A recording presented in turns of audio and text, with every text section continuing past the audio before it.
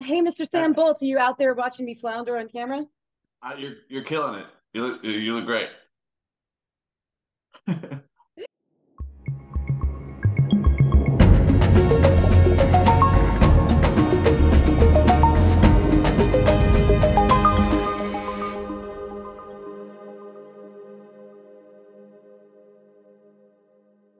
So tonight, the order of the pours is going to be exactly what's directly behind me, but also we're going to be doing two single cask samples as well. So what we're going to do is we're going to start with our Baby in Blue. This is our signature malt, our flagship whiskey.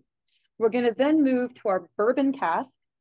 Then we're going to taste our single cask bourbon. Then we're going to move to our, excuse me, that's in the wrong order, to our Cuvee cask. And then we are going to sample our single cask Cuvee. And then we are going to finally move to our sherry cask. And hopefully you saved a little of the blue left so we can circle back and you can see how they come back all together. But typically, even though our signature malt is a little bit lighter than some of the other ones, and we're going to go back to it, it's really important to see how all the parts, come apart and then they come back into a whole. So this is truly a deconstruction tasting, and you're going to get, a little bit of the joy of having that deconstruction moment. What we're going to do is we're going to start out talking initially about some of the history of our company, brief history. Then we're going to go into our whiskey tasting and we're going to kind of deconstruct all the stuff around our whiskey tasting, intermingled with some other fun facts about what we do. But first and foremost, I'm going to take you in my way, way back machine, all the way to meet our fantastic founder, Dr. George Moore. Now, Dr. George Moore was a gentleman who was born in County Louth, Ireland. And in 1972, he came to America to seek his fortune. And fortune he did find. George became one of the most successful businessmen of his generation, making quite a good living in fintech. Ironically, that's really not what George loved. George's entire life, he was dedicated to loving and collecting incredible single malt whiskey. And he held this dream that someday he would be able to build a single malt distillery right here in his chosen home of Lovingston, Virginia. So in 2011, George got to unite his business acumen and his dream, bring it all together, and he founded Virginia Distillery Company. He did this with the help of several of his friends and the influence of a whiskey legend named Mr. Harry Coburn, who was the production manager and chief engineer at Bowmore Distillery on Islay. So if you're a collector and you know Islay whiskeys, Harry is most famous for building that entire system and keeping it running and keeping it going in the modern age. So it was like a really exciting time. It's 2011. They were able to break ground on the distillery. The team was assembled. Everything was in place for success. The dream was realized. And suddenly, in 2013, tragedy struck. George left us. It was a devastating blow to both the distillery and to his family. So at the time, the distillery was all the way down in Virginia. George's wife, Angela, spent half of her time in Ireland as a philanthropist and a businesswoman, and her son, Gareth, was living in Washington, D.C., working in finance. So at this point, neither one of them had ever had the pleasure of seeing the grounds of the distillery. So following George's death, they were going through all these papers, and there was this whole section that was the Whiskey Project. And the gentleman was like, what do you want to do about the Whiskey Project? So Angela says to Gareth, go down to Virginia and see what your dad was up to. So Gareth makes his way to Virginia and he's standing out there, and it looked just like this. It was half finished, half baked, and there were these beautiful copper pot stills just sitting silently against the Blue Ridge Mountains. And in that moment, Gareth realized the scope of his father's dream. And he also realized that it wasn't just a dream, that this could actually be a viable business. So, in this moment of decision, he picks up the phone and he calls his mom, Angela, and he says, let's do it for dad. Now, the ensuing years found Gareth trying as best he could to learn every aspect of the spirits industry. Because remember, this was not his forte, this was not his profession. So through a lot of trial and error, Gareth and his mother worked and worked and worked. And finally, in 2015, the first drops of courage and conviction ran from those beautiful copper pot stills, and a legend was born. And that legend is Virginia Distillery Company. And at Virginia Distillery Company, which is very hard to say if you've had too many drams, we do one thing, and we do it exceptionally well. And that is make American single malt whiskey. Which begs the question, what is American single malt whiskey? Who knows? No one knows. Now, this is kind of a big joke because we're a burgeoning category, right? So a lot of people are familiar with the rules of bourbon, the rules of rye, bottled and bond, rules of even Scottish single malt or Irish single malts. Not a lot of people fundamentally understand the rules of American single malt. Now, the irony is we are not yet codified, and I will explain. So the rules of American single malt are thusly. It must be made of water, yeast, and barley. No more, no less. This means that our mash bill is 100% barley. Now, I get the joke a lot where I'll have people come up, American whiskey people are always asking about mash bills. And they're like, what's in your whiskey? I'm like, barley. And they're like, no, but what else is in your whiskey? I'm like, barley and more barley and some more barley. That's what we do. So people are kind of getting used to this idea that we're not just using barley for enzymatic purposes. It is the backbone of our whiskeys, right? So number two, the whiskey must be made at one distillery. This means that everything from the initial fermentation all the way to maturation must happen at one distillery. That's fine for us because we get our grain dropped in, it goes into our Bobby mill, and we care for that whiskey all the way through fermentation, distillation, maturation, all the way through bottling at our facility in Virginia. So we check that box. The next thing, of course, the whiskey must be so distilled to matured in America. Obviously, we check that box. Okay, so we're not doing something where we're moving things to Canada, we're moving it to the UK. Everything is happening at our distillery. Next, the whiskey cannot be matured in a vessel larger than 700 liters. Again, this is not really a problem for us. Our largest vessel is a sherry butt, well under 700 liters. And what they are kind of talking about in this situation is this idea in some countries of using what's considered a ton, TUN ton, that is a large marriage and or aging vessel. That's not something that we want to or are asking, for the permission to use. The last two are pretty important. It cannot be distilled at more than 160 proof or 80% alcohol, and it cannot be bottled at less than 80 proof or 40% alcohol. So everything we're going to try tonight, all of our American single malt is going to be 46% or higher. So we're definitely well within that window. Now, did everybody get all those rules? I know that was a lot kind of coming at you really fast, but all those rules. Okay, good. I'm seeing some smiles and nods. Awesome. So I want to just reiterate here, we are not official yet. All of these rules were created by the American Single Malt Committee, of which we are one of the founding members, and we are very proud to be so. So these founding members of the American Single Malt Committee came together and over a year ago took these rules that we agreed upon as a group to the federal government, asking them to codify and put into law what would be called American single malt whiskey. Now, I had a guy one day be like, why do you want to do that? Like, that limits you. And I'm like, yes, it limits us in some ways. But what it also does is for all those whiskey enthusiasts out there and all those people that really enjoy buying our whiskey, that if anything in this country says American single malt whiskey, there is a standard of excellence inside that bottle. And that is very, very important to us. So the next most fun and cool thing is we are waiting, and we think it's going to happen in the next 30 days. And I don't know, that the federal government is going to come down and say the law is in place. We have ratified this, and American single malt whiskey is now the newest American whiskey category since the Summer of Love, 1969. So this is a very big deal in the industry. I'm seeing some things fly by. Yeah, it promotes accountability. It sure does. I try not to call folks out, but we definitely have some stuff on the market right now that that's a little in the gray area of how they're labeling. This will allow us to define ourselves very seriously. When you see a label that says something close to American single malt whiskey, you can say to yourself, okay, this might be amazing whiskey, but it is not American single malt whiskey as recognized by the federal government. And yes, no restriction on grain origin. So I don't know if you guys know this. Some people do, some people don't. Barley doesn't grow very well in the United States. It really only grows in a very kind of like specific section of America's heartland. It doesn't like the rocky East. It doesn't like the hot West, hot, dry West. So most of the barley that we get in North America, we are sourcing from Canada or the Midwest.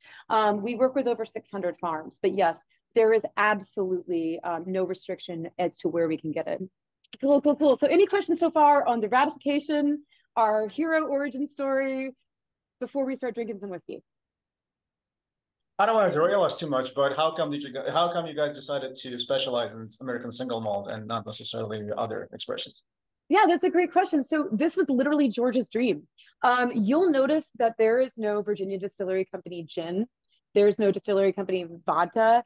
A lot of those, early distilleries trying to get off the ground will create some unaged spirit to just get in the package and just like get some dollars coming in the door. That is not what George wanted. So Angela and Gareth were dedicated to seeing his vision through. The closest we've ever come to not making, single malt whiskey is VHW, our other line of whiskeys that we're not trying tonight. That was the early product we released. That what we did is we chose to source Scottish Speyside whiskey, bring it over 12 years, and then blend it with our American single malt to create an early stage opportunity for people to buy our whiskey.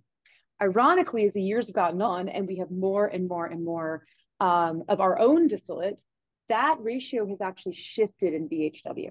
So it used to be 80% imported, 20% us. It is slowly shifting the other way to be 20% imported, 80% us. So that is our blended malt whiskey.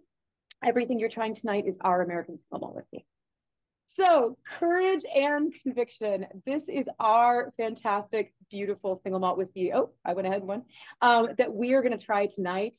Courage and conviction itself stands on 4 specific. Then that we have our own specific principles. Number 1 is a world-class distillate. You cannot make great single malt unless your distillate is excellent. Number 2 is the intentional influence of Virginia's dynamic climate. Number 3 is our blend of New World malt made in America and Old World maturation. We import a lot of the casks we're going to try tonight from Europe. So we're bringing the Old World to the New World. And last but not least, of course, is the inherited vision from George that compels us to make exceptional whiskey.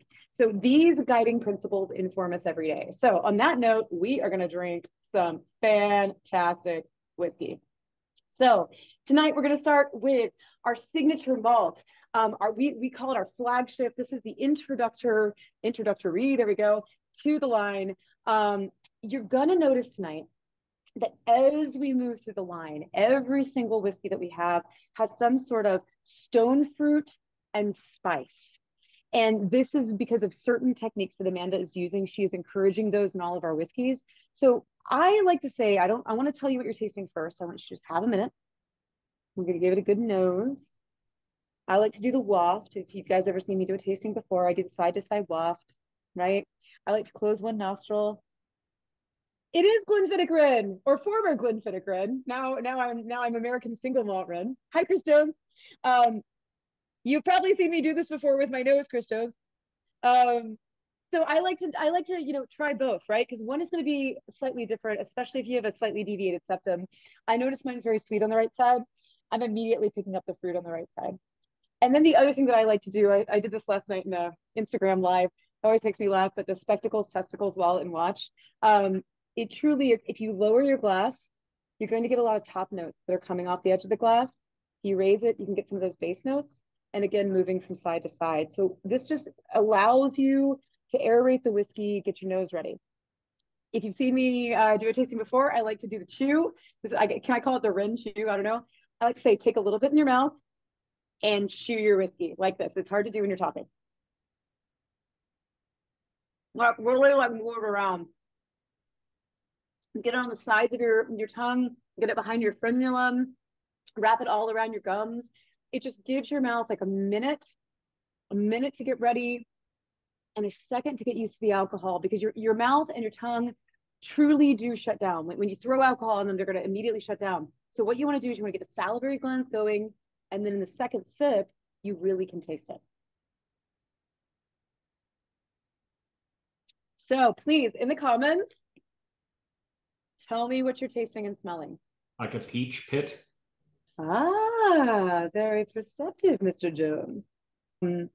So just to keep in mind, as you're sipping this, guys, there's certain reasons why this whiskey is so good. One of them is because in Virginia, we have some of the softest water in the world that is actually chemically very similar to what is in Speyside, Scotland. So, you talk about going to Scotland. Speyside is this beautiful whiskey making region. A huge portion of that is because of the accessible water. We have water very similar that is filtered through the Blue Ridge Mountains. We have our own aquifer. And Sam, correct me, we might call it actually the well, but we do use a proprietary aquifer for our water. The second thing is we use premium 2-row pale malt barley. The way to think about it is we're using 2-row barley because we're aiming for yield. We are not actively seeking to get flavors from the barley, which is very different than other whiskeys and very different than beer. So Amanda's goal here is to get the highest yield and the best result from using this specific barley. The last one is we use a proprietary 2 yeast strain. No, I can't tell you what it is. I'm sorry. But basically, one of the yeast strains is for yield and one of them is for flavor. The biggest rule in whiskey is that if you do not create certain flavors during the fermentation process, they will not be present in the final whiskey, no matter what you do. So if you're not actively choosing to create a fruity note during that fermentation time, you can't magically create a certain kind of fruity note in a barrel. So what we're doing is we're using an extremely long fermentation. We're pushing it to 72 hours because we are trying to get that fruit note in our whiskey. Chris, that's actually very similar to Glenfiddich. Glenfiddich has a 72-hour fermentation process as well. Again, they're also looking for a fruit note. Whiskeys you're going to find that have a little bit more of like a cereal note, honey, cereal, grain, bran. Those are going to be fermentation times that sit between 32 and 40 hours. So you can really make some strong choices in your fermentation time for your eventual whiskey flavor. So you guys ready? Solid for the core offering? Woo! Thanks, Brandon Weiss. Definitely toasted grain, 100%. So the official tasting notes for this one are apricot and ginger spice. So give it a little more. Yeah. Very nice. I absolutely get the apricot. That's why I said you're onto something, Chris, because, getting that kind of, the pitted fruit, a little bit of that kind of stone fruit, you just get it like right there. Also apricot to me has a little bit of I was gonna say like an umami. It's a fleshy fruit. It's not like a real, what's the word I'm looking for? Less, like very far from a citrus, very fleshy like a mango. So I get a little bit of that. So this kind of whiskey can only be achieved, as I mentioned in the beginning, with the highest quality of distillate. And that comes from our incredible production line. This is Harry Coburn. The cosmic joke around the distillery is Harry was not known for his modeling career. He was known for his incredible engineering skill. But Harry is a friend of ours. He is still alive and kicking. Amanda goes to see him in Scotland a lot. So basically, after George passed, Harry stayed on and he advised Gareth. So every single inch of our production line to create this stunning distillate has Harry's fingerprints on it. I mean, literally and figuratively. So this supports a meticulous fermentation and distillation regimen. It never changes. We are very dedicated to using these techniques along with the most up-to-date technology. You might know that Harry also was very integral in building Kavalan Distillery in Korea. So he was not shy about using modern technology, but also the tried and true practices. So what you're going to see in this photo, and I'm not sure which way it is for you guys, but on one side, if you see the blue piping, that is literally Bowmore Distillery. That is their stills. And on the other side with a spiral staircase, that is Virginia Distillery Company. So you can see that even in still shape, when Harry went out and sourced these stills for us, he made some pretty specific choices in the kind of still shape that he wants. Now, I'm gonna give like a quick quiz for you guys. What is missing here? Like, what is the thing that you would expect in a lighter style malt like we're drinking tonight to Siona still. So typically in a whiskey that has this delicate mouthfeel, this like softness around it, you would see a reflux ball. That reflux ball would, of course, bring the spirit up and it would force it back down, creating an internal double distillation, sometimes even an internal triple distillation. I find it fascinating that we do not have a reflux ball. We have a fairly thick line arm and we have a fairly straight line arm.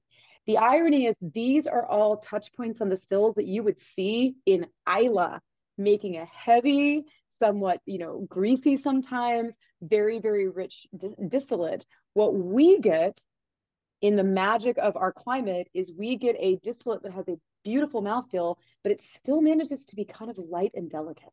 So I want you to think about that as we go through this. I don't know how many of you have had the pleasure of having Bowmore or something like Ardbeg's a hard one because it's super peated, but I was trying to think of like an oilier whiskey, maybe Glenglassaugh. This would be very typical of a Glenglassaugh style, oily, heavy, round in the mouth, right? But we have this delicateness. So you guys, I want you to chew more in this. I want you to think a little bit more about the still shape, and we are going to keep trucking. So one of the most important things with our whiskeys tonight is we intentionally expose them to Virginia's dynamic climate, okay? The reason we do this is one specific human being. We have hot, humid summers. We have cold, crisp winters. How hot would you say it gets, Sam? Would you say maybe sometimes 110? Yeah. Oh yeah. And it is humid as well. Yes. That was coming from the mountains of North Carolina, and they said we're in the mountains of Virginia. That doesn't remove you from humidity. So yeah, it No. definitely gets triple digits for sure. Triple digits, and we can get down below freezing, of course. We've said we need to buy our warehouse guy Brian both a bikini and a fur coat because he's always having to deal with this temperature. Well, these not climate controlled warehouses are the gift of Dr. Jim Swan. So Dr. Jim Swan, I like to call him the international man of whiskey mystery, one of the most handsome men in whiskey. Dr. Jim Swan came in as a result of working with Harry Coburn. And Jim Swan convinced Gareth to not use climate controlled warehouses. Jim's whole argument was if you put climate control in these warehouses, we're in this specific place, you're going to take all sense of provenance from this whiskey. This whiskey could be made anywhere. Why bother making it in Virginia, right? Spoiler alert, Jim, known as the Einstein of whiskey, was right. Because by not climate controlling our warehouses, we have been able to do in half the time what our Scottish and Irish friends do. We have such a dynamic climate with such intense temperature swings that in 4 years, we can create the whiskey that you just enjoyed that might take 12 or 15 in Scotland. Now, I want to be clear. That doesn't mean our whiskey is better or worse. It doesn't mean their whiskey is better or worse. It simply means that we have this incredible climate influence, which is also something, whoa, okay, I don't know what that was. Everything's fine. Which is also cool about American whiskey, because in America, we're going to have certain places like Westland whiskey up in Seattle, which is going to have a climate very similar to Scotland, but then you're going to have Stranahan's in the dry mountains, you're going to have Balcones in the hot Texas. So we can actually show provenance in American single malt in a way they just can't do it in kind of the steady and cool Ireland and Scotland. So just something to keep in mind. Jim is also responsible as we move into our cask expressions for our incredible multi-cask maturation program. One of the biggest gifts that Jim left us when he left us was all of the contacts in his Rolodex to source some of the finest barrels in the world. So all of these beautiful barrels that we're about to try, they sit up on the hill in our 2 non-climate controlled warehouses, which you too can go in and sweat all you want and taste from the barrel. And that has defined the style, the taste, and the quality of the whiskey we are sampling tonight. So that's enough talking. We've talked about our baby in blue. We've talked about courage and conviction. Let's get down to some of our cask breakout samples. So tonight we are going to start, we're going to jump back and forth just a little bit, so bear with me. We're going to start with our bourbon. Now, the first thing I want you guys to notice, and I have them poured here, and I hope you can see them with the green screen.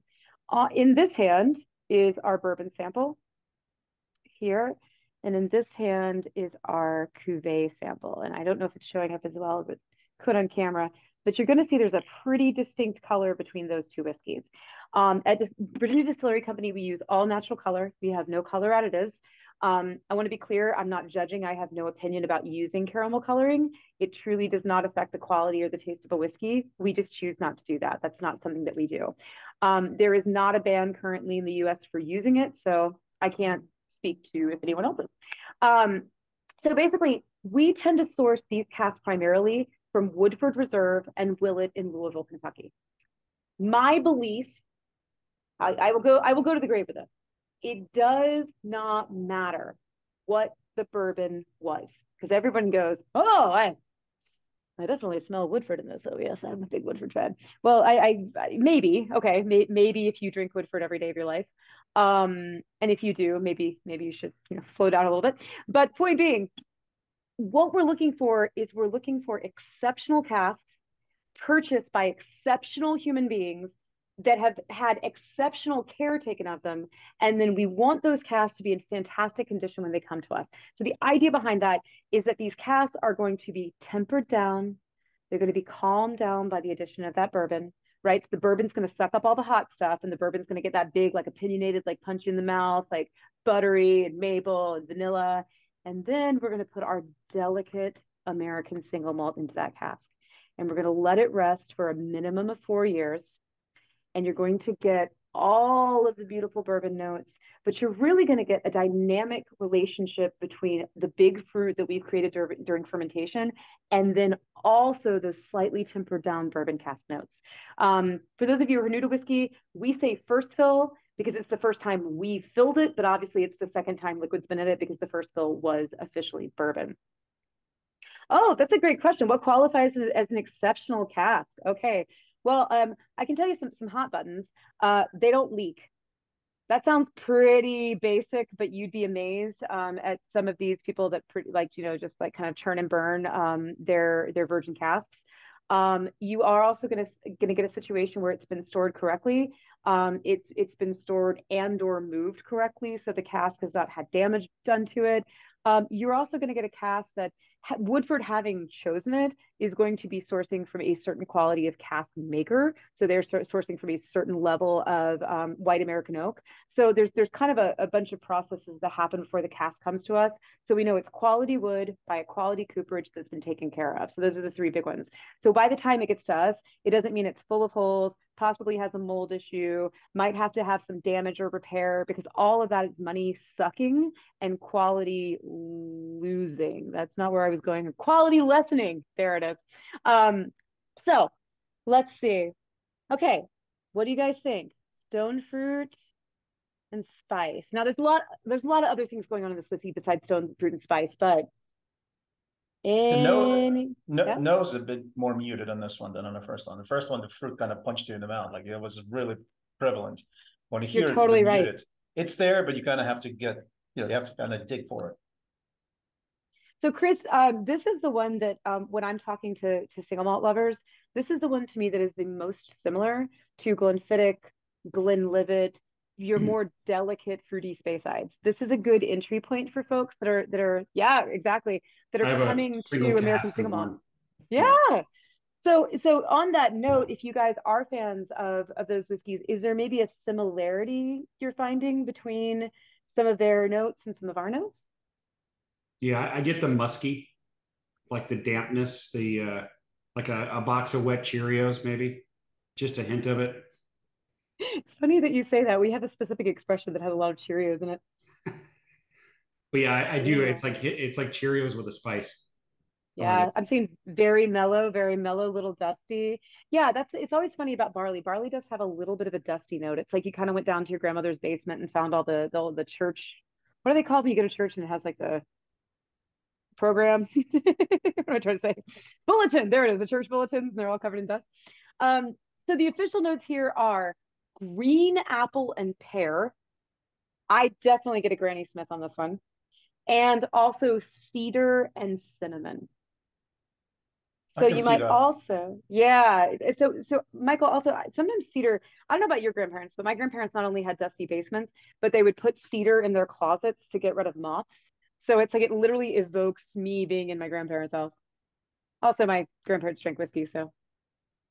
Scuppernong. Okay, Marcus Moore, you're gonna have to. I am not familiar with the word scuppernong, which it's hard to stump me, but I don't know what scuppernong is. Is it a fruit?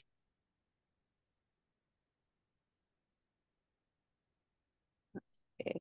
It's a gold muscadine or muscadine, as it were. Cool. Okay. Well, I'm definitely from the South, so I've had muscadine wine before. Grapes. Okay, I'm gonna have to go out and try that scuppernong. So tonight we have the pleasure of trying a single cask as well.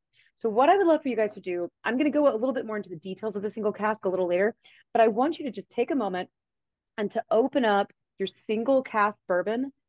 I believe the number is 420. And I want you to take a minute and to compare. This is going to be up in the high 50s. And I want you to take a moment and compare this beautiful single cask bourbon to what we call our cask expression. Now, the biggest difference here is that when we talk about the bourbon cask expression, this is a blend of many of the bourbon casks that we have our single malt in. This is literally one. So there's going to be some really specific differences because remember, when Amanda is blending for the expression, she's aiming for the house style. When she has a single cask that's exceptional, she's letting it sing on its own. So this is going to be a little hotter, guys. So if you want to add a little water, no shame in that game. This single cask was bottled at just under 6 years. So I think it's literally right around 5.79 years.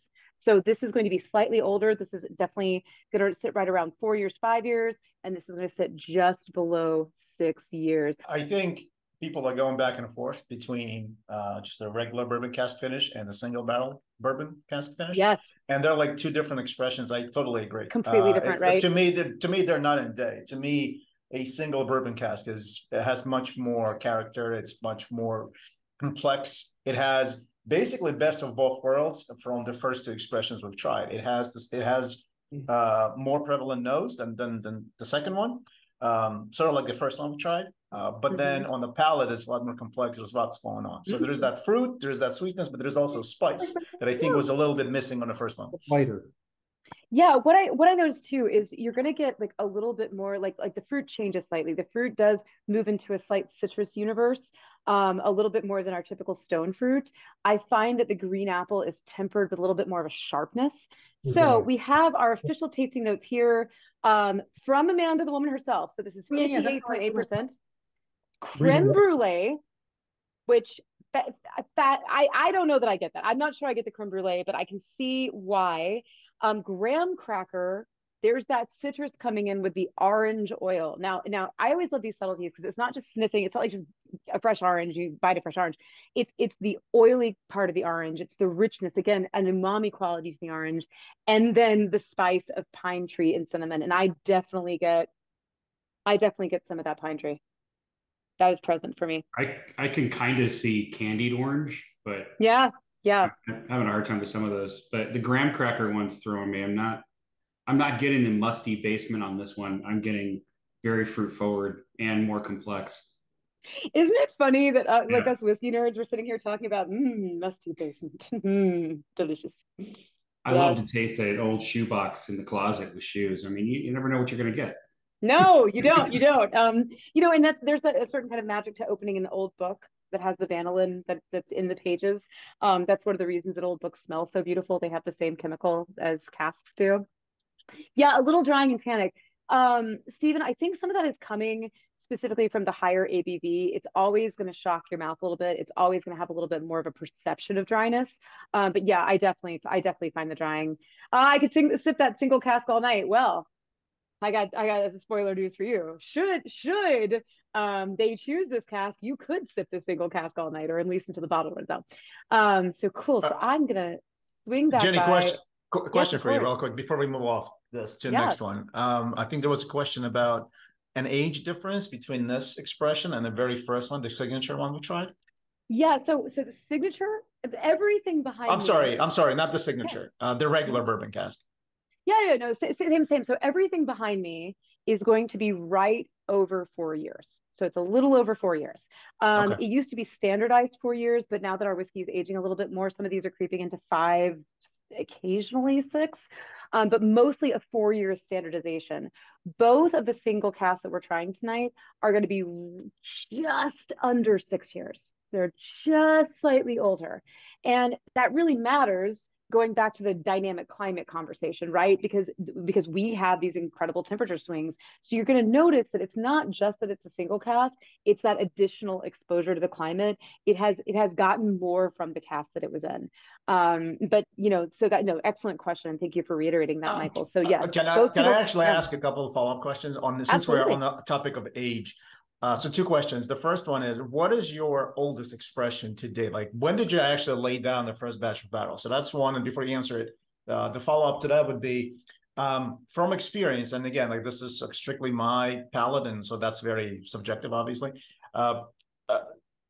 Single malts, I'm not sure about American, but Scotches for sure, tend to benefit from time in wood, right? Because that's a secondary wood, so they don't get that initial impact of the wood on the juice. So like, the more they spend in the cask, usually the more complex they become. With bourbon, it's quite the opposite. Like, there is a tipping point where they become over oaked. So with the American single malts and with your product specifically, have you guys reached that point where hey, this is a sweet spot for us? Okay, so I'm going to break that down a couple ways. Question number 1. The first Kürgen conviction was literally distilled in November of 2015. Okay. Kürgen Conviction as a brand was not released until 2020, but it was released, just at a 4-year. So what that means is it was bottled at 4 years, got to the market early 2020 at a 4-year-old, right? I cannot speak to, Sam, this is where I get you to step in. I cannot speak to if we still have a barrel from that original barreling that is still aging. So at that point, it would be taking, math. It would be taking us to 9. Yeah, just about 9 years. I was going to say that there may be 1 or 2 floating around. Okay. Cool. Good to know. Now, I did hear a rumor today, Sam, and correct me if I'm wrong, that we have an 11-year-old hiding somewhere in the warehouse. Yes, please. Yes, and like so, but if you do the math there, it's going, I don't know. Let's see about that. So I know that we have some hidden older casks. I also know that Amanda is actively investigating what the eventual outcome will be. So far, to my knowledge, Michael, at least what Amanda has told me, because obviously I don't know every cask in our warehouse, we've not had a tipping point.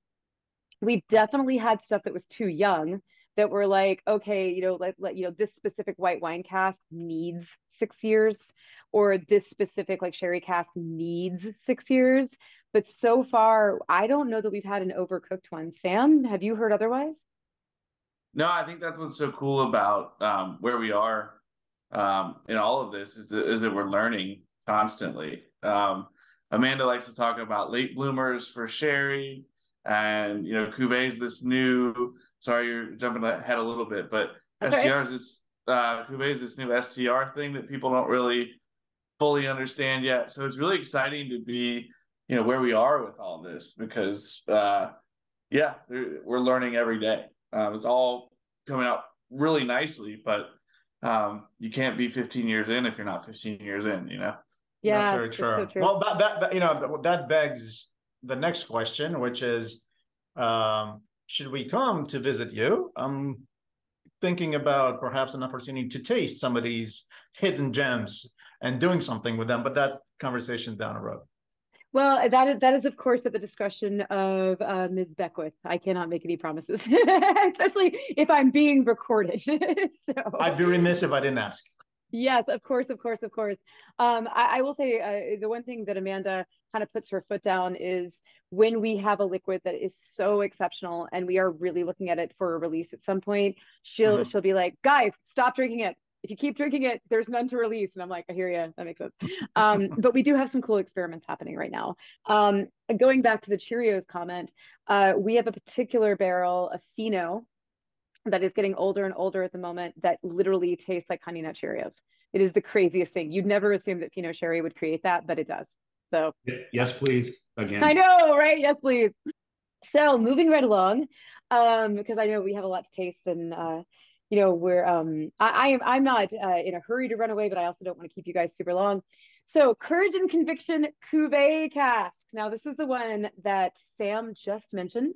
That is the STR casks. So this is one of the biggest gifts that Dr. Jim Swan gave to us. We have the capability to source from 3 different countries: Portugal, Spain, and France. The goal here with all the casks we source from these winemakers is to get big, bold, opinionated, fruity fruit reds. That is the goal here. So everything, all these casks have had Merlots, Grenache, Bordeaux blends. We're not going for like soft Pinots. We're not going for like, like Tannic Riojas. We're going for these big, rich, fruity, cold night, warm day reds. Now, the reason for this is again, Amanda is seeking to enhance and dance with the fruit note that we create in our whiskey. So STR, let's talk about it for a second. And Sam, always chime in if you want to. STR is a process that was literally pioneered by Jim Swan. It means shave, toast, rechar. It can also mean shave, toast, reassemble, depending on what you're doing. So the idea behind it is you got this cask. It had wine in it. Wine leaves a lot of gunk behind in a cask. It leaves residual sugars. It can leave yeast. It can leave bacteria. It can leave all kinds of things because obviously, wine is a fermenting product in barrel. So the idea behind this is you're going to go in and you're going to clean out all that grunk and all that mess, right? You're going to get it out of there. You're going to take it almost all the way down to the water line of the wine. And then you're going to retoast just in front of the water line. And then you might also rechar, usually just about a char 1. We're not going for a big thick char. We're going for a little tiny char. What this does is allows us to use these wine casks to have them be at a certain level of quality. And in addition, you still have the capability of accessing what the wine was. This is the exact opposite conversation of bourbon. In this case, it actually does matter. The wine adds color, the wine adds fruit, the wine adds flavor. So we are accessing the qualities of the wine that was in that cask to create this cuvee. So everybody, please lift this to your nose and your mouth. You're going to notice I held it up a little bit earlier, but the color is extremely different. You are getting some of those coppery red notes from the wine itself. Beautiful, beautiful, beautiful. As people are tasting it, I'll tell you, I guess, a bit of an insight into the prime barrel.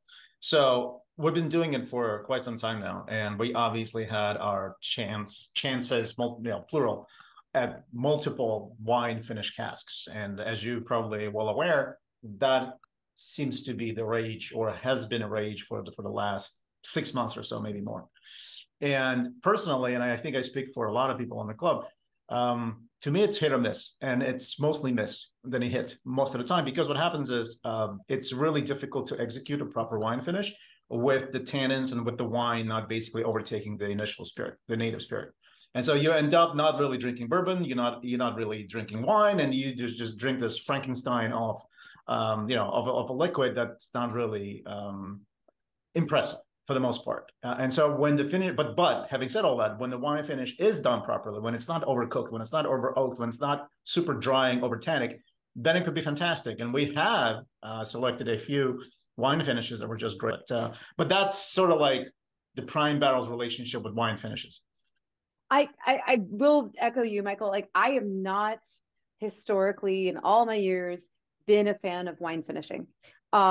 And it's for the same exact reasons you're talking about, because it's like you tend to you pick this up, you get this big red wine nose, and then the whiskey is sort of like backstage while the wine is like singing opera, and you're like going like, well, you just murdered your whiskey.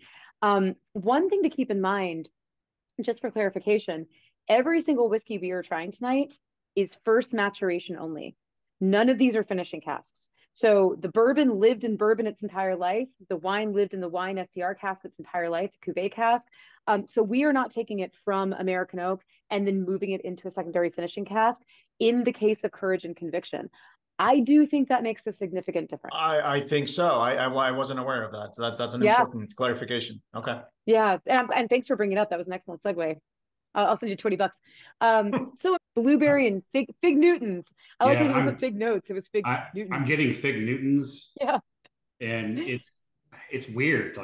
And I only can say that because I recently ate some fig Newtons.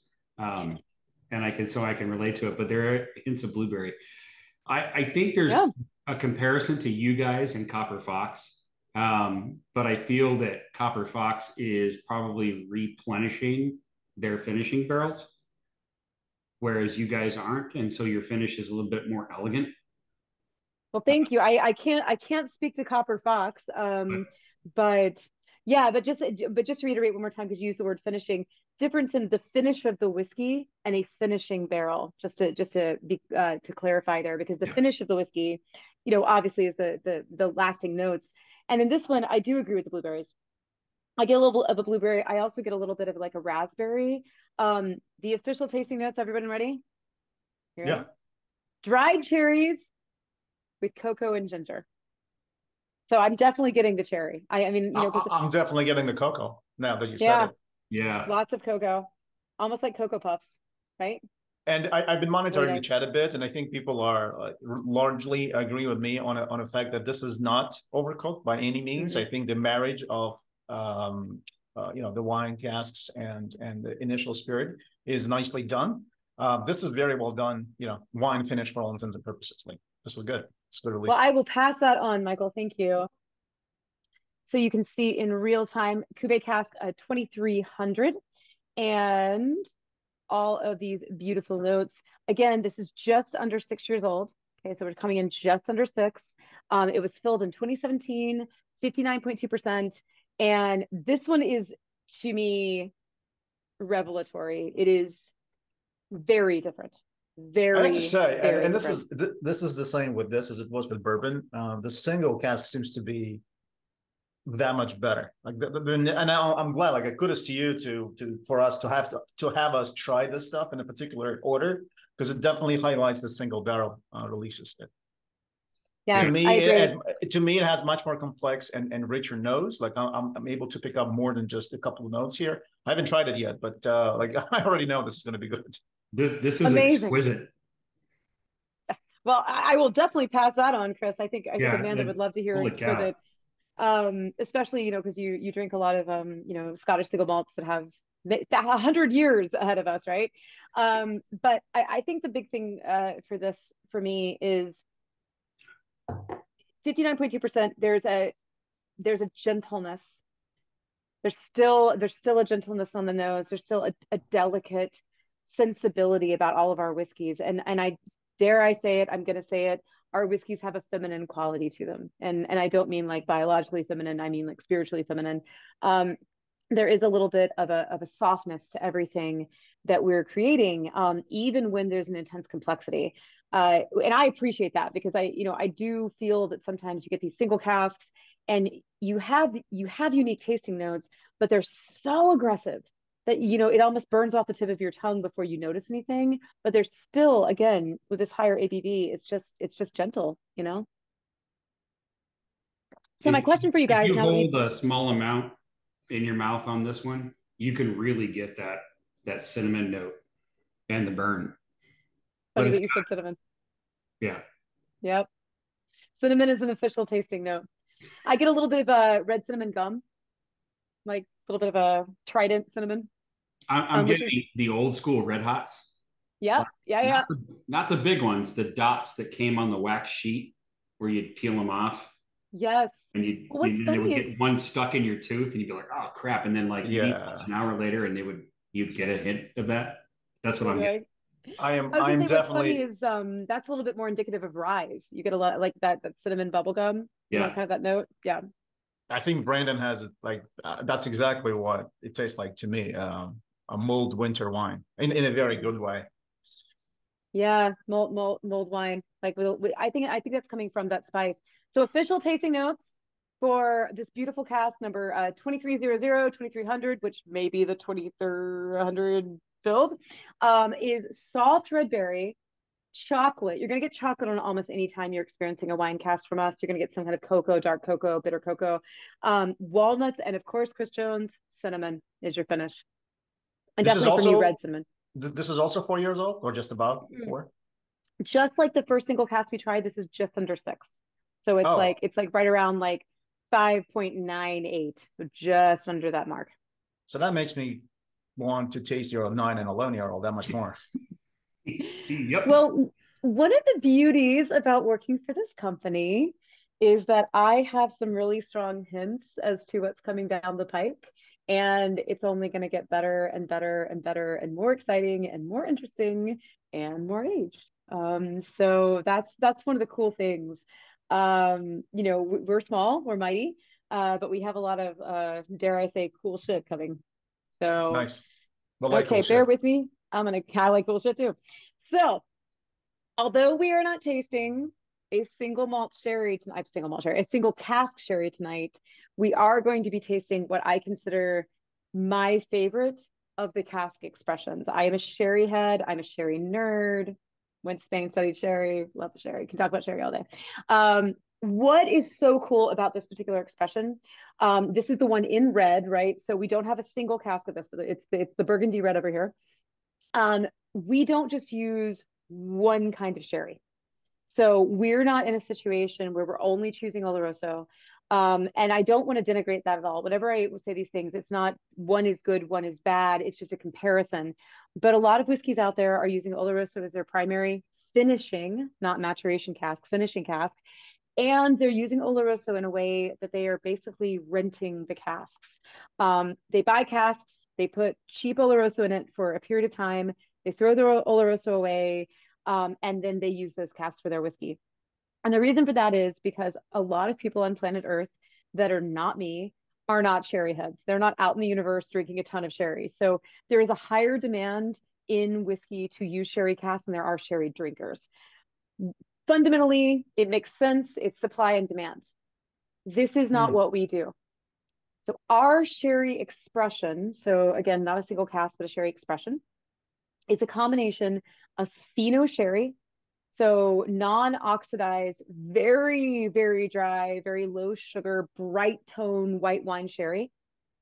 Oloroso, which has those middle tones, so it's like rich, you know, beautiful, nutty middle tones, and Pedro Jimenez.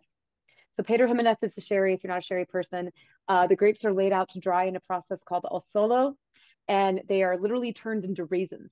So Pedro Jimenez, unlike Fino, which is like literally like a dry white wine, is like drinking a syrupy, raisiny, almost like a ice cream topping.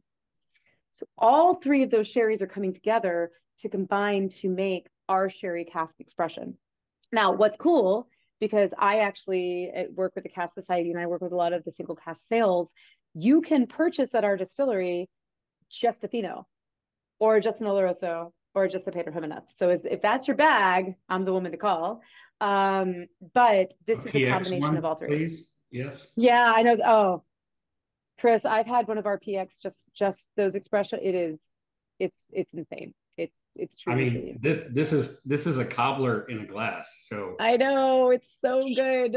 God, if I can, Jenna, let me chime in for a second, and I'll do a piece of shameless promotion. I think not just for me, but for you as well.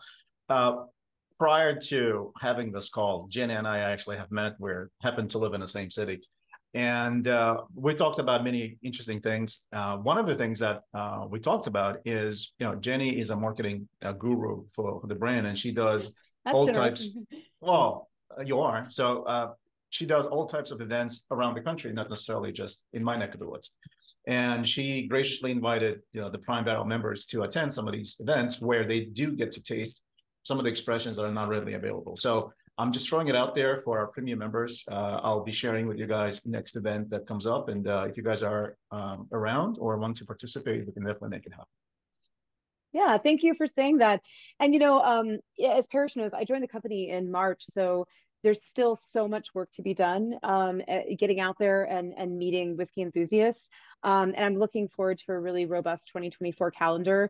And that is one of our goals is to, you know, build a community with all of you that are fans of our brand and say, yo, I'm going to be in Chicago and I'm doing this invited tasting, or, hey, I'm going to be, you know, in Denver. We just opened up Colorado. We're going to be at Aspen Food and Wine, you know, so that people know where they can come try things. One of the biggest places that we will pour new releases, such as the Courage and Conviction Double Cask, is going to be at these invited events, you know, where people get the chance to try cool stuff. So yeah, I love that. Thank you for saying that, Michael. I really appreciate it. So any thoughts on the sherry, which is clearly obviously the best whiskey you've ever had? I'll say this about the sherry, and people Yeah. that are listening and on this call have heard me say this a million times. I came to bourbon from Scotch. Like the Scotch was the first love for me, and so this expression particularly reminds me of those Scotch days. Like this is probably the most Scotch out of all of them. Well, Scotch like out of all of them, or malt like out of all of them, in a good way, and for a good reason, right? So the sherry finish has been like a standard in the Scotch world. Like there are brands that made the entire living just by finishing their stuff in Scotch. Like Glendronach comes to mind. Even Macallan does some to some degree. So and this is good. It's unique in the way that you guys use all three. Normally, people tend to like pick their favorite and stick to that. And we've done some bourbon releases finished in PX sherry, which turned out to be great. So this is unique from the standpoint of having to use all three. In a concoction, so to speak. But I like it. I agree. Michael, I think this is one of, when I talk about what makes us different, the STR cask, obviously, that's something that we're known kind of across the country for, but the use of multiple sherry casks, it's something I haven't encountered previously in my career. So this is something that I feel that makes us very unique. And also, again, sherry is close to my heart. So I love this expression. I'm going to go ahead because of time and just say official tasting notes, fig. Got fig out there a couple times. Definitely people call that fig in the signature malt because this is part of that blend. Apricot, obviously, that is a big note in our signature malt as well, and ginger and clove. So a lot of the things that you identified in that very first whiskey, of course, we have a certain backbone to that whiskey, but I tend to find that these notes that are in the sherry cask, those are the kind of like the obvious notes, the notes that sing when you're enjoying the signature malt. So just to give you a little bit of thought as we wrap this up and bring it back in, all of these whiskeys are brought together in the signature malt. And this is Amanda. This is Amanda Beckwith, if you've ever gotten a chance to meet her. It's very funny. She and I are both short brunettes, look nothing alike, but people are always like, "Are you Amanda?" And I'm like, "No, I'm not Amanda."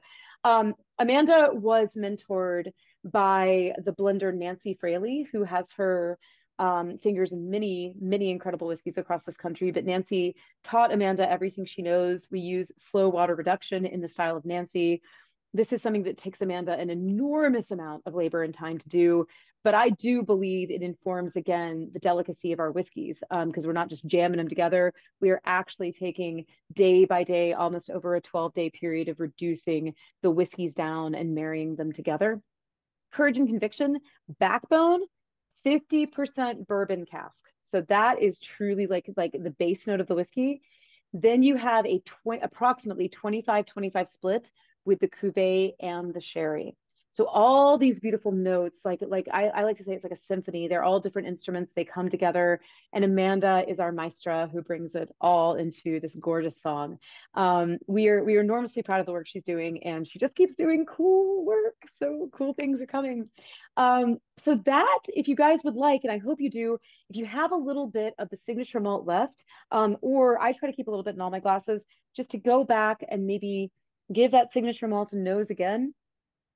See if you can pick up some of the notes that we covered, like the cedar.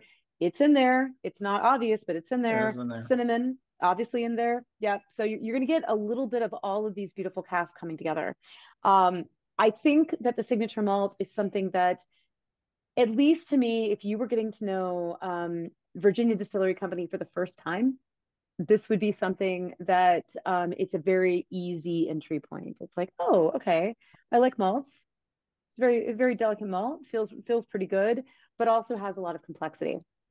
So, Jen, before I know we're running. Well, first of all, I know we don't have a hard stop. Like we can go on. I know it's getting a bit late on the East Coast, but there are a few questions that I think are worth at least addressing.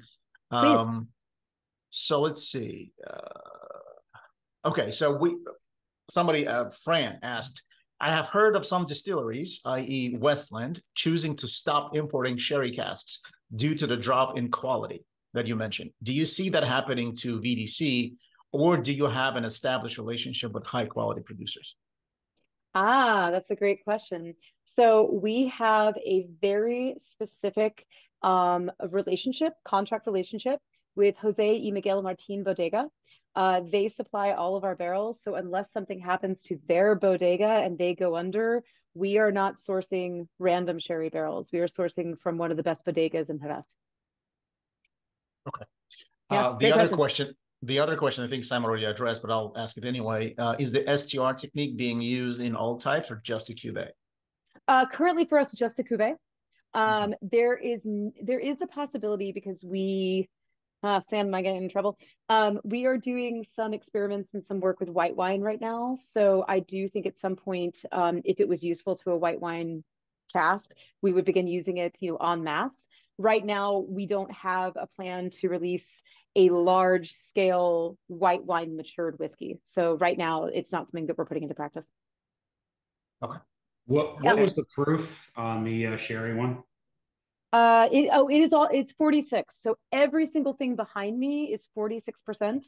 Okay. And then the two single casks, I think one came in at 58.8 and one came in at 59. I want to make sure I tell you that right. Yeah, so the Cuvee was 59.2 and I believe the bourbon was 58.8. Okay. Is there a chance that I like what you've done with the three types of sherry? Is there a chance to maybe get a high proof concoction in a mash tun and bottle that?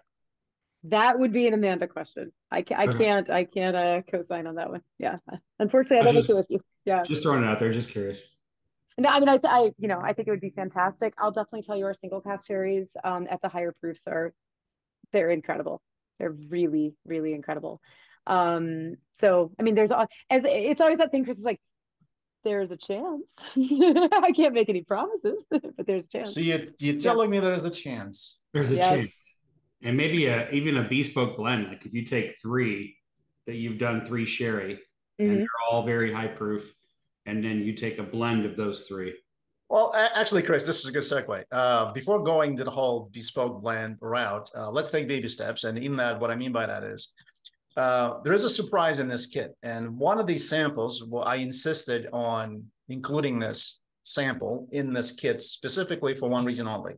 We wanted to poll the audience that will be drinking and participating in these events to tell us whether or not they like it enough for us to actually bring in this specific sample or barrel. It's interesting how we are looking at the slide that showcases Cuvee cask number 2300, because that's exactly the sample that I'm talking about. So I don't want to put anybody on the spot, but I did put a link in the chat to a survey. If you've done this a couple of times with us, this is pretty much standard operation now, where we poll the people that participated in the tasting to basically give us a rundown and rank everything that we've tasted today. I'm sure people behind the brand would love to know as well. And I can share this live as you guys are taking it. It shouldn't take you more than 2 minutes. That's literally like 5 questions in there, 6 questions. And we'll see where we go from there. So the baby step that I was referring to would be one of these single barrel casks. And then we'll develop a relationship and perhaps do something more, intriguing down the line.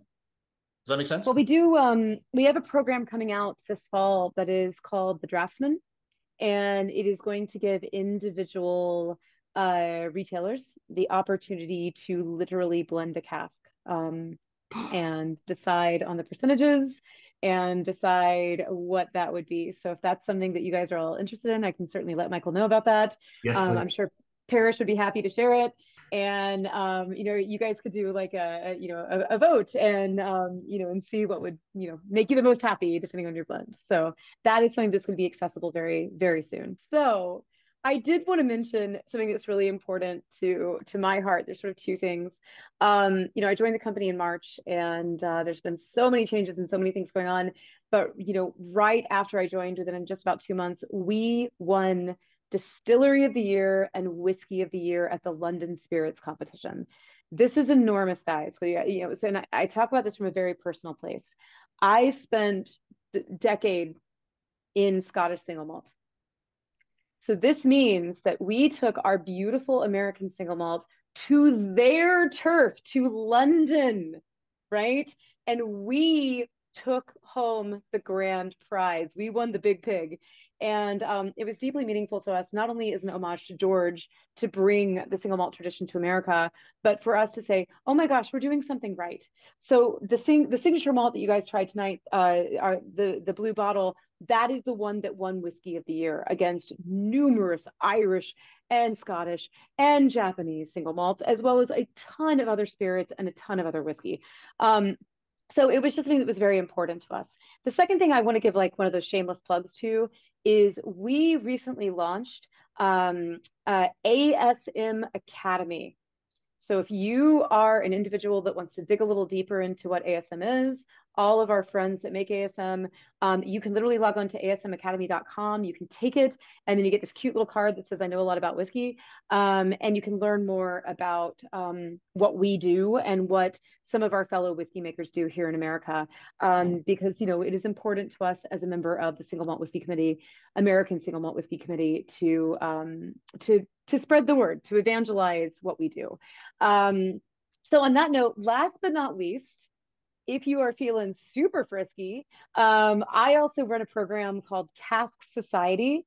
This is for individuals who want to individually, non-licensed and not for resale, purchase a cask to mature at our distillery. It's a very specific program.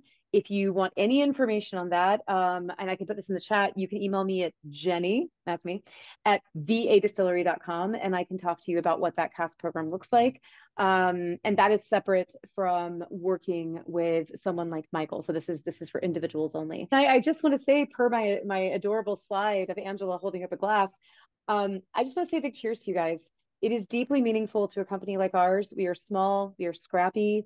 We're out there in the trenches getting our hands dirty, trying to like move, you know, some whiskey. Sometimes that's not particularly glamorous, but the nights like this where I get to come and hang out with you and spend time with you and talk about the beautiful liquid that we make, these are the fun times, right? These are the times that we come together. And I always say, like, whiskey is never small talk. Whiskey is always big talk. If you want small talk, do tequila shots, you know.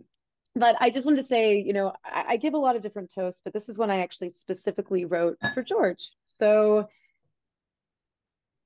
with every dram enjoyed with friends and every story retold with a raised glass to those who came before, and every moment made sweeter with a sip of this beautiful liquid and us being together tonight, we move one step closer to making the ultimate American single malt.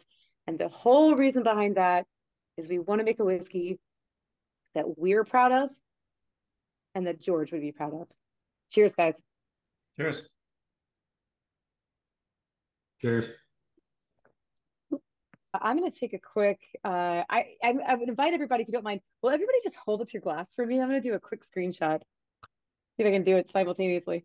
Ah! Cheers, guys. Let's see. Oh, I love that red shirt. Yeah. Oh, I love it. 5, 6, 7, 8. Cool. Got it. Awesome. Thank you so much. All right. And now let me share the results. So a bit of a housekeeping. So we ask people to rate everything on a scale 0 to 10. 5 would be an average. Anything below 5, obviously, people don't really care for. Anything above 5, people do dig to various degrees, right? And normally, just to give you an idea, if it's 7 or above, it normally becomes a selection for us. Very rarely did we get barrels that scored above 8. We had a couple that scored 8. I think there was only one that was like probably would have been a 9 or even a 10. That's the Four Roses 16-year-old, but that's neither there nor there. Anyway, let's take it one at a time. So the first one we tried was a signature malt, your bread and butter, your baby. So got a cumulative score of 6.6, which is, you know, nearing 7, and that's a pretty respectable score. Especially keep in mind, this is a room full of bourbon drinkers. They're not American single malt drinkers. They're not Scotch drinkers, right? We have a few, obviously, that are, but for the most part, it's bourbon group. Moving on to bourbon cask finish, fared a little lower, which was surprising to me. I personally liked it better than. Oh, I'm sorry. This is a bourbon cask finish. Yes, that's not surprising. That is not surprising. I kind of fell into the same bucket there. So it scored 5.9, and you have just, you know, typical bell curve distribution. Moving on to the bourbon single cask finish. Now that scored higher, almost a full 7. Again, some people scored a 10, which is amazing. Some people didn't care for it, but there was less of those people that actually did like it. So the Cuvee, regular Cuvee cask finish had a respectable score of 6.9. Again, somebody scored it a full 10, which is amazing. And then, this is the expression that it kind of like, I was curious to see, scored almost a full 8. So if you just remember what I said about the scoring, this is amazing to me because normally those scores would be probably reserved for bourbon casks, not single American malts. So people obviously dig it, and a bit of a background behind the sample. Parrish actually came to our retail shop and tasted a bunch of different things with my partner, including this one. And my partner, who some of you met, is a super conservative guy. Like he never wants to pick anything. And he called me after that and he said, you know what, this was pretty good. You should try it. And that's how the whole thing came about. So I really insisted on this sample being included in the sample kit because I wanted as many people in the club as possible to try it and to tell us what they think. And people obviously agree with us. And that leaves the last one, sherry cask finish, to 6.4, which is obviously not a surprise to me. As I said, this, if you're not a single malt drinker, that's probably not your jam. And it getting it 6.4 is still pretty respectable. Now, there were a couple other questions here, and I had to do with, hey, should we bring this in or not? So the first question was about, okay, do you guys want us to bring in the bourbon cask finish? And most people said no, then yes, and not surprising. The next question had to do with the single Cuvee cask, the one that we liked, and most people did like it. Again, only sample size of 16, so not something that I'm going to hang my head on, but definitely encouraging. And the last question was, hey, if we only do one, which one would it be? Obviously, they said the Cuvee. So that's the results of the survey. I am encouraged to see that people did like the Cuvee one. I obviously liked it the best out of the entire lot. So that's what I'm going to leave you with. We do have another tasting coming up on Sunday for the crowd that couldn't make it today. I'll be curious to see how they poll and what would be that reaction. But we'll make a determination right after that. And obviously, I'll keep everyone abreast as to what's going on. Matt, thank you for keeping me honest. These are not technically finishes. You're right. I'm so like inundated with the finished barrels, Like it's just kind of like it is. And second habit now. It's no shame in the game too, because Michael, I even find myself, I have to be so precise with language around the finishing conversation because people do really get deeply confused by it, like really, really deeply confused. And I mean, I will even be in a store and I'll be like, I just said finished, and what I meant was it is, the whiskey has a finish. And I think this is one of those things that when you talk about people just being confused in the industry in general or in the whiskey in general, is we have a lot of terms that are very confusing and interchangeable. So I'm trying to get really precise in language, but you're not crazy. It happens to me all the time. Constantly. I'll be like, yeah, it's finished, and they're like, nope, no, sir, it's not. It is not finished. So. All right, guys. Well, thank you for another great event. We do this every month. We have these wonderful tasting events lined up all the way into the next year. So if you guys are not on Discord, join. That's where we communicate most of these things. Jenny and the team, thank you so much for joining us. Thank you for meeting with me prior to this, taking time. I'm looking forward to this. This is the first time I've tried your entire portfolio, and I have to say I'm impressed by it. But guys, I just want to thank you so much. Michael, obviously we'll be in touch. We have a kind of a list of things to cover in the next week or so. And I just want to thank you all for coming tonight. I'm seeing some really beautiful faces. I'm also seeing some cool backgrounds, like that warehouse background you got going on down there. It is always a pleasure to get to do what I do. I've been doing it a long time, and I have the kind of job that people dream of, and I never take that for granted. So yeah. Thank you. All right, guys. Well, look, have a good night. Appreciate your time, and I'll catch you guys on Discord. And Jenny, thank you so much. We'll be talking.